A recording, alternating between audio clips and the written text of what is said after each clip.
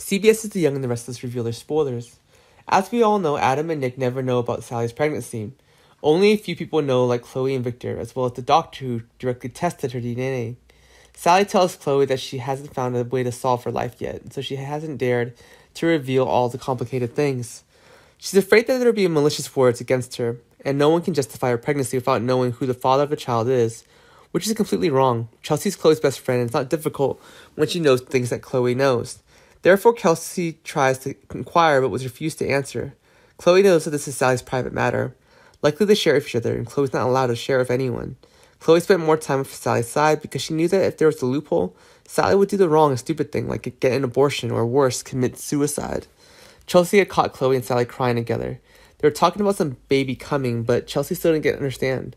She guesses that someone's pregnant, but that's just speculation. Sally pregnant? So whose child is that? Chelsea wondered. She immediately went to Adam and talked about this question. Adam also didn't know anything. If Sally's pregnant, she should tell everyone. But Adam still assumes that their pregnancy is Nick's because they're a couple.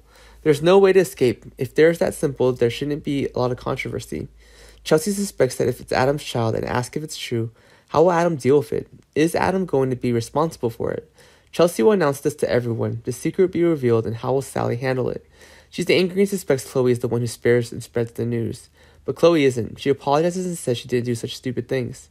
Chelsea wants Sally's life worse than ever.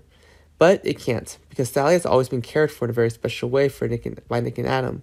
Where will the story go, and how will Sally handle it after Adam finds out he's about to have a baby?